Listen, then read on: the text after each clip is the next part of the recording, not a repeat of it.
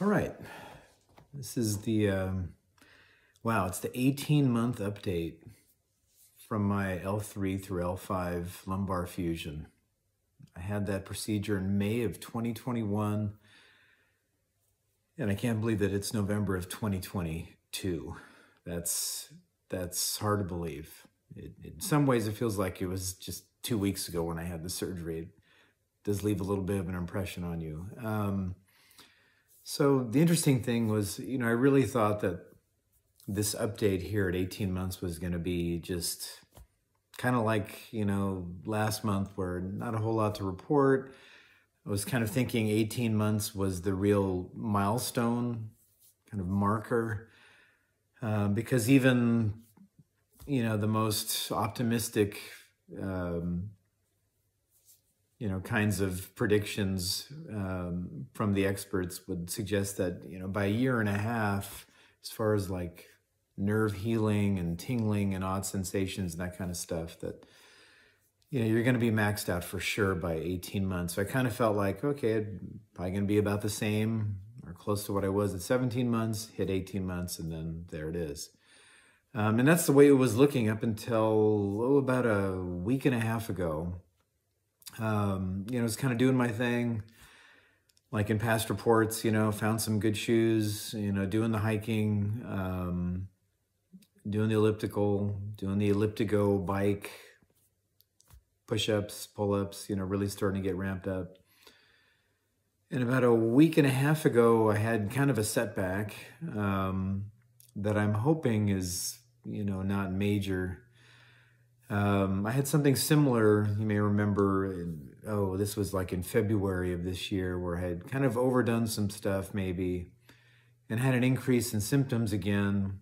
And it really, as a lot of you know, my right foot has the dysthesias, the odd sensations, the numbness, and that's been pretty consistent even since before the surgery, and certainly after the surgery. I mean, it did get a little better. And I've kind of blocked it out, and with the right shoes and, kind of when I go hiking and stuff, if I'm out there for a while, actually my feet feel a little bit better. And I had a little bit in the left foot. But like what happened in February, about a week and a half ago, same thing kind of happened. So now my left foot, geez, a few days ago, my left foot was feeling pretty bad. Kind of, burning pain, odd sensations, more numbness. Stuff in the shin, top of kind of where your shin meets your foot. I guess top of the ankle, or I don't know exactly sure how to describe that, but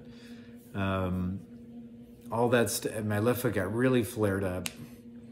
And, I kind of allowed myself a few minutes of anxiety and panic, but then thought, okay, this happened before. It's hard to kind of remember whether this was worse than what happened back in February. But it was pretty bad. At work, I was back to wearing my work Crocs instead of my regular shoes. I would say over the last couple of days, it's gotten a little bit better. It hasn't stopped me. I mean, I feel like moving is the key, because I'm going to get to this in a minute, but I think I know maybe what happened. But like today, I went on a 5-6 mile hike with like 1,500 feet of climbing, and it felt okay. I mean, a little worse than it normally does. And like right now, I can feel it in the left foot, but it doesn't have the burning and the pain and stuff like it did, especially a couple days ago. My right foot is kind of doing what it normally does. I mean, it's that I know at 18 months that I'm still going to have these feelings in my right foot, and that's probably going to be, that's going to be permanent. But it's not debilitating, so that I can get used to. But the left foot stuff, I mean, when I have those together, then it does get a little bit trickier. So these last couple of days, maybe it's a little bit better. I'm continuing my walking and hiking within reason. Like today when I hiked, I did not have to pull out my hiking Crocs, which I used to have to pull out because my feet would feel so bad when I was kind of really getting back into the swing of things. And those Crocs, the off-road Crocs or the hiking Crocs feel really good, just like normal Crocs. And when I wear normal Crocs, my feet feel pretty good.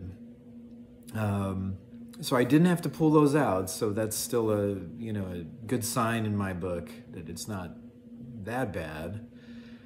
I think what happened, you know, I've been doing push-ups, you know, kind of slowly building those up. And to me, those are about as safe as you can be, because if you're doing the push-up the right way, you're in a plank position, your back is straight.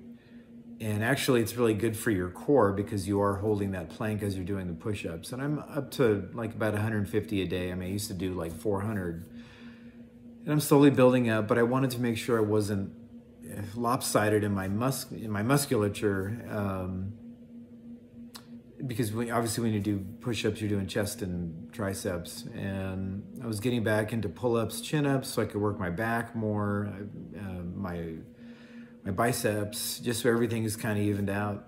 And that was going pretty well. I was doing that at the gym, not just free pull-ups, but you know, the assists. I wanted to build up slowly. And 2 Tuesdays ago when I was doing it, I was doing a set, and on the way down, I kind of let myself hang a little bit because it just felt really good to stretch out my back. I have not stretched out my back like that since the surgery. It just felt really good. Kind of hung there for a little bit. And I got to tell you, for a few minutes time after doing that, walking around the gym, I felt the best I had felt. Like I felt almost normal. I didn't feel like any symptoms in my feet. So stretching it out must have, you know, relieved a little bit of that nerve stuff, or did something. And for a little while there, I actually jogged around the basketball court we have inside the gym, and I felt about as normal as I felt in years. Now, on the negative side, shortly thereafter is when all these symptoms started. So my hunch is that by hanging, things moved around, whether it's some scar tissue, whatever, something got irritated. The nerves going to my feet really got irritated. So I did contact my surgeon, who I don't even really see anymore because, you know, after a certain amount of time, he said, well, you know, unless something's going on, I mean, really, there's no need for follow-up at this point. Everything looks good, the fusion's taking, and, you know, the hardware's good. So I did send him a message and told him that, you know, I really felt like I had gone backwards, you know, big time after this. And, you know, he said that, you know, certainly the activity, you know, could have aggravated it. And he really does not think it has anything to do with the fusion, because the fusion was looking so good. But he wants to keep an eye on it. He didn't even recommend, you know, any imaging at this point. He'll get some if it persists. But he thinks that it will kind of, I'll get back to my baseline, which again isn't perfect, but it's better than what it's feeling like now. And, you know, the good thing about doing these videos, it allows me to have a record of, I can kind of go back and see for myself when some of these things happened in the past. And, you know, looking back at February, I mean, it took me, from that incident, it took me a few months to kind of get back to doing the hiking and really feeling better again. This nerve stuff, it's so touchy. And maybe this is just, you know, what needs to happen for me to learn what my limits are. It's not to say that I can't do, you know, pull-ups or chin-ups or something, but you are, you know, hanging and your body's gonna, it's almost like, you know, being like on an inversion table, except you're not inverted, but you are hanging and your back's gonna get kind of elongated there.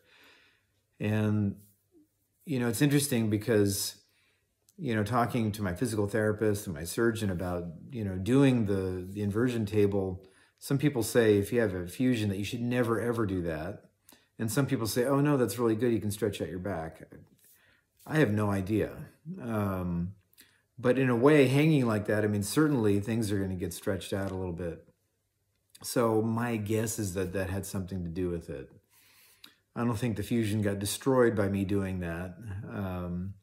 I think it's probably fine. But maybe, you know, I'm going to have to modify, and, you know, if I do pull-ups or something, maybe just do much lighter weight, maybe even just use the, you know, the lats, you know, the machine, and just do lighter weight where I can just sit, I'm not hanging, do lighter weight, whatever it takes. So yeah, that was kind of disappointing, a little scary, but I've had so many ups and downs in this process that you just can't get too high and you can't get too low. So that's kind of where I'm at this point. I will do another update. I was kind of debating whether or not I would keep doing this every month now that it's been a year and a half. But, you know, I have gotten a lot of comments and questions and feedback from folks. So I think people are, I know I found it helpful when other people did these videos. So given kind of what's happened, you know, I'm going to keep doing it for at least the immediate future. Again, if you're going through it, or you have one coming up, or you've been recovering longer than I have and you have some good ideas, any of those things, I'd love to hear it. It's been really interesting corresponding with several of you over these months, or over this year and a half. And it's, you know, this is a tough process, and the more help you can have around you, the better, even if it's, you know, via YouTube and videos and corresponding that way. So let me know how you're doing. I will continue to do the same, and I'll see you next month. So take care, everybody. Until then.